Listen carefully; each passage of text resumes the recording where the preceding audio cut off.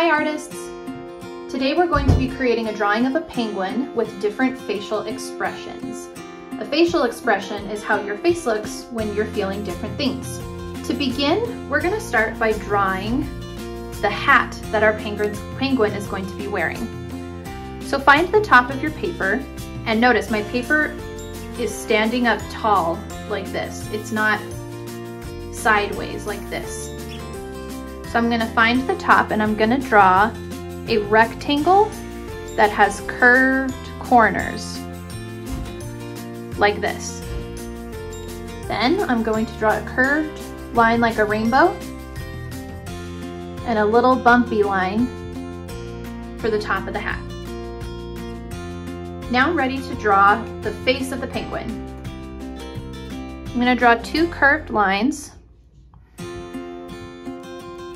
and then I'm going to find the middle of the space that I created with the curved lines, and I'm going to draw an oval, and this is going to be the beak of the penguin.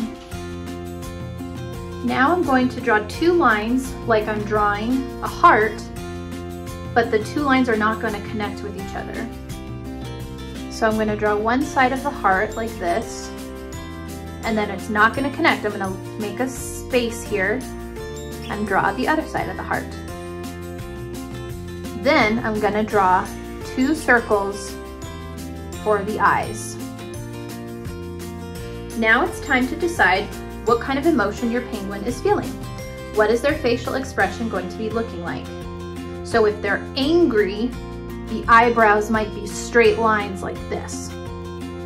If they're sad, the eyebrows might be curved going up like this.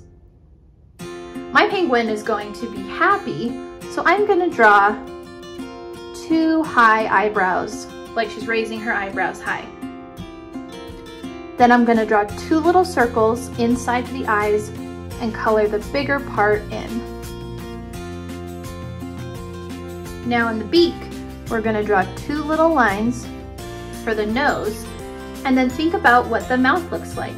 If your penguin is sad, it's going to be a frown. If it's angry, maybe it's a straight line. If it's feeling silly, maybe your penguin's tongue is sticking out. Since mine is happy, I'm going to draw a smile. Next, we're going to draw the scarf. So we're going to draw the same type of shape that we used for the hat, but it's going to be skinnier, kind of like a rectangle with curved corners. And then we're going to draw two wavy lines to show the scarf going out. Lastly, we're going to draw the body by drawing a point on this side and a point on this side, because penguins have flippers, not feathered wings. And then the lines go down. Last, I'm going to draw one more curved line to create the tummy of the penguin. Now it's time for you to make your drawing your own. Add details, designs on the hat and the scarf, and color it however you'd like.